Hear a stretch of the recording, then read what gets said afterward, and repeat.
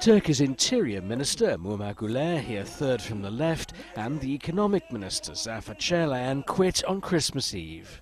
Each has a son among the 24 people arrested in a corruption inquiry involving the chief of state-run lender Halkbank. Neither minister's been implicated in the scandal, and both say their children are innocent. Turkey's Prime Minister's responded to the investigation by purging police officers involved, including the head of the force in Istanbul, where Halkbank is based.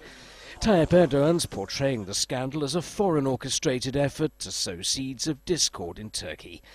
The country's flourished economically during his 3 terms, although the Islamist-rooted premier's been accused of authoritarianism.